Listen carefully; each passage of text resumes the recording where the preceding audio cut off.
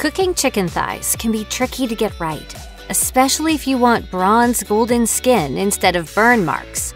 However, a simple, effective solution can take your chicken to the next level. Take a note from Asian cuisine and try pouring boiling water over chicken thighs before cooking to get that mouth-watering, crackling, crispy chicken skin.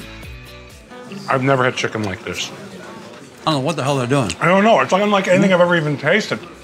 It's a well-known cooking hack that boiling meats like chicken thighs helps break down connective and fatty tissues in the meat. This is exactly what is happening on a smaller scale when you blanch your chicken with boiling water. Using boiling water in this way helps to render out excess fat, resulting in a leaner meal. As a result, you can get the perfect crisp without having to cook out that extra fatty tissue. The method is pretty simple, but it does require a little prep. If you've avoided using chicken thighs when creating delicious home-cooked meals and have instead opted for the more traditional cut of boneless chicken breasts, then prepare yourself, because this amazing technique could change the way you enjoy your chicken. When prepared, the inexpensive thigh cuts are juicy, more forgiving to cook, and have a wonderful layer of skin that can add a next-level flavor profile to your meal.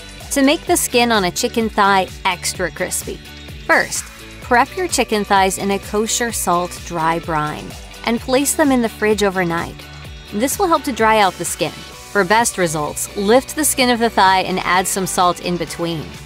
Then, when you are ready to cook, lightly dust off the flecks of salt and place them skin side up on a baking sheet or roasting pan on a rack.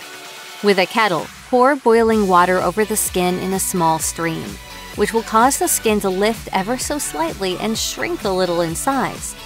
After that, let them sit for a few minutes before draining off the water. Remove the thighs from the water and pat them with a paper towel to get rid of any excess moisture. With a bit of seasoning and pan frying, you will taste the increase of crispy skin yumminess in your results.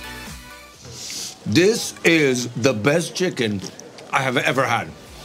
If you don't want to pour boiling water on your chicken thighs, you can also try other methods to get that perfect crispy skin. Celebrity cook Alton Brown recommends steaming the chicken before cooking it.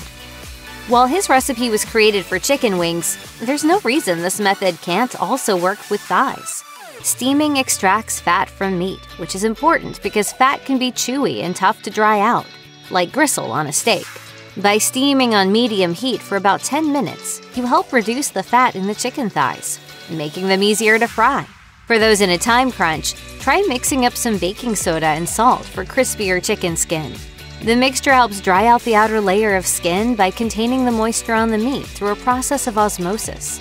In addition to the prep you've put into the chicken thighs, make sure to choose the right cooking method that suits your personal tastes.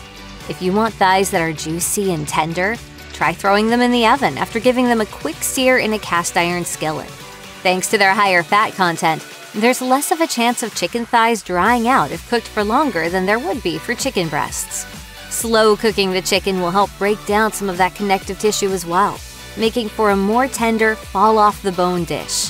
However, it will not provide the crispy skin that comes from high heat.